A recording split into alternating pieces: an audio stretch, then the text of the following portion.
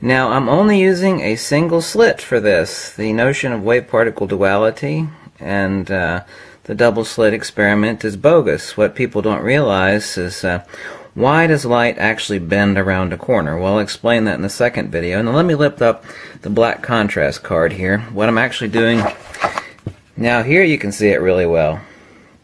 Last video I couldn't get it. Do you see that? Perfect interference fringes. Now this isn't a double slit experiment. You see that? Perfect double slit experiment. Now I'll mention it in the other video as to why when the slit gets smaller, the fringes basically disappear. When the slit gets larger, the interference increases. This is simple interference. Has nothing to do with wave-particle duality BS at all. Now let me show you what I'm actually doing to film this. Let me turn on the light here and point it over. What I'm using is a precision laser pointer, not a junky laser pointer, but actually a precision one. They don't make them like that anymore. I'm passing it through the gap of a very thin gap of less than about a ½ millimeter gap of two razor blades. Yes, that's right. Now the laser light is not going around either side of the slit. The entirety of the beam is confined by the width of the razor blade, which is about 2½ millimeters. So it's only passing through the slit. Okay? Only through the slit. Okay? Double slit experiment? Nonsense. Wave-particle duality? Let me lift up this. Nonsense. Absolute nonsense. Okay? We'll explain the nature of light in the upcoming videos, but Einsteinian and quantum mechanics explanation for actually everything is based upon the supposed physics of light, but light is a coaxial cable, okay? There is no such thing as a valid double slit experiment. Obviously the observations are valid, it's just the explanations that are invalid. The same reason that idiot Einstein won a Nobel Peace Prize for the photoelectric effect. They were correct observations, but the explanation was totally wrong. Okay? Descriptions and observations can be highly 100% accurate. It's the explanations where people and human beings especially screw up. Einstein was a moron. The entire basis of wave-particle duality is nonsense. Light is a coaxial circuit, a longitudinal dielectric with transverse electrical and magnetic components. Obviously so. We know about the transverse components of light. But what gives light increased capacitance with shorter wavelength and the nature of light? Well, Tesla hinted at it.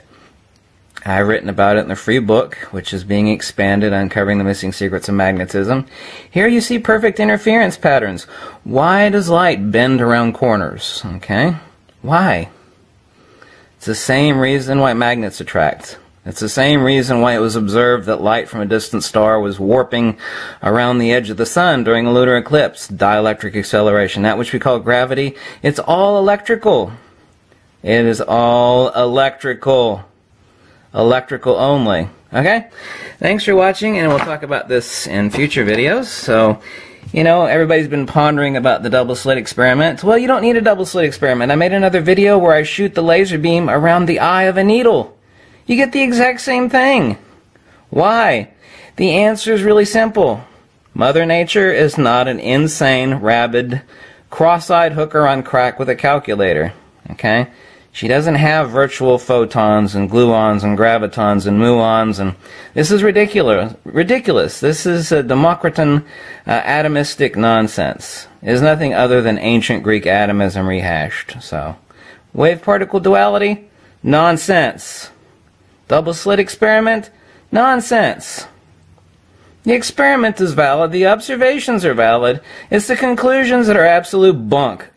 You know, it was the idiot Einstein that gave the basis for all of current quantum mechanics and saying, light acts like a particle and like a wave. So we have a wave-particle duality. No. It's very, very simple, you idiot. Light is exactly like a coax cable. Longitudinal dielectric, transverse electrical and magnetic.